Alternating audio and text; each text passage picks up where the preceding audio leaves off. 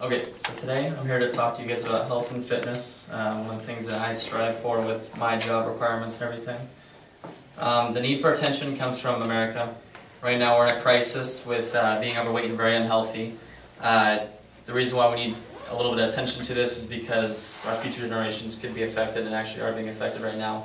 Body mass index is a measurement of body fat in the body. It's all according to height and weight. Sometimes it's off, sometimes it's on. But right now any BMI that's over 30 is considered overweight. Where this can be flawed is, for instance, I'm 5'9", I'm 175. Technically I'm overweight even though my body fat percentage is only 9%, which flaws because I'm not overweight. But according to the national average, it can just levy out. So sometimes it can be flawed, sometimes it's right on. So the problem, many people are looking at their increased weight as not so much of a problem. That was Sharon Kirky. She has an article online. And then according to WebMD, 63.1% of Americans were surveyed according to their BMI, and they're either obese or overweight, which means they're 30 or to 45 to 50. The problems that affect it affects nearly every system in the body. It can range from anything, which I'll show you here right now. These are just a few causes: hypertension, which is high blood pressure, high cholesterol, joint problems, gastrointestinal problems, which can lead to all seriousness, and then also social issues. For every pound of body fat, here's a little fun fact, 0.3 miles of blood vessels are added. So you can imagine how much on the heart it takes, how much pressure it takes on the heart to be able to pump all that blood through all that fat, which makes it easier because muscle is full of blood vessels. It makes it a lot easier to be able to pump blood. 90% of the fat men and women, so that friends or relatives have ridiculed them or made nasty comments to them about their weight. That was Dr. Rothblum. That shows exactly what I mean by social issues. I mean, if you're obese or overweight, people have a lot of problems with that, and they think that it's a lifestyle. They think it's very nasty or not good. Some opinion of other people could be that it's their life. Let them live the way they want to. The problem is, if you eat wrong and you're not doing it, you may not really have a life. You could die from a heart attack at 40, and it wouldn't really make sense as to how you would live. Also, most people are very aware that they have a problem and that they're very obese. They just don't want to take certain steps to be able to get it done, and they're not actually happy with it. Somewhere, there's some people that just love being obese, but they don't realize the consequences until they die at 45 or 50. Fixing the problem is very simple. Losing weight and exercising regularly. It's hard to, it's easy to say it now, but when you get older, sometimes people don't want to do it. BMI, if you start dieting right and you do it right, you can reduce it very gradually, very easily. According to the CDC, 2.5 hours of physical activity a week is what they suggest for cardio-wise, and then also some muscle lifting 2 days a week. Now, the NFL has done with the Play 60 with kids, so there's 60 minutes of activity per day, which is also what you should be doing.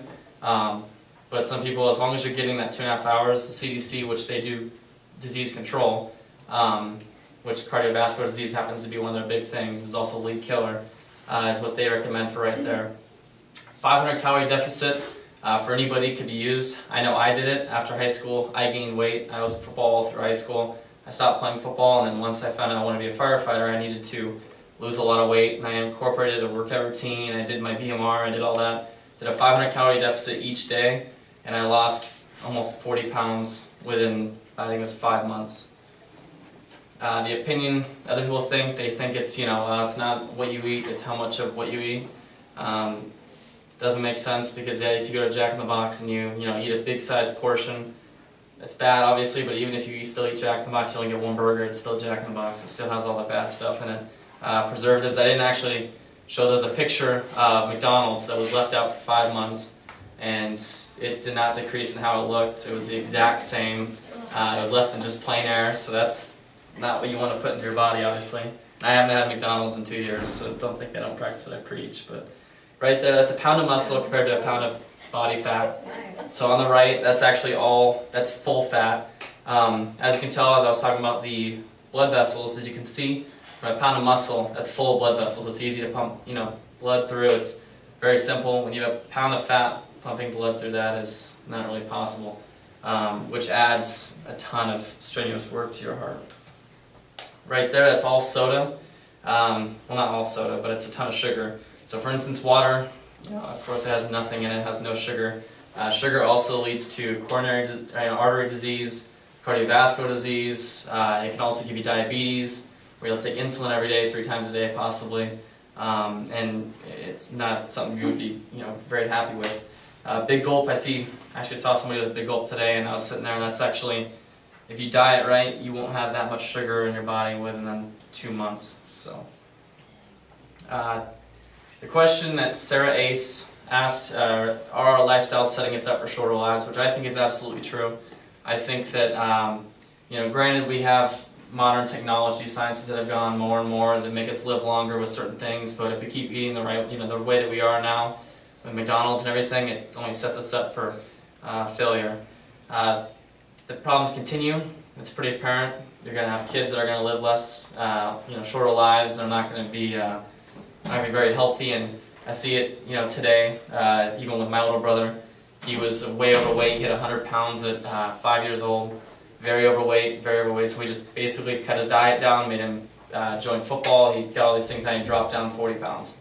And then if the problem is fixed through my solution of dieting and BMI and 500 calorie deficit, and you just show them exactly what kids can do to basically just lose that weight and make sure that they don't get overweight and can live long, I think we can solve, make it to a less obese America and make everything become okay. And then here's the fun fact for you guys. A jumping jack burns half a calorie. 1,000 jumping jacks equals 500 calories burned. So if you do 1,000 jumping jacks a day, which I know sucks, but we're used to it with what I do. So 1,000 jumping jacks a day equals 500 calories. If you do 1,000 jumping jacks per day, that's actually 3,500 calories is a pound of body weight.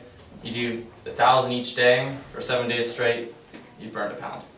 So even as long as your eating habits are correct, if you're still eating McDonald's, it really doesn't matter. And that's it. Thank you.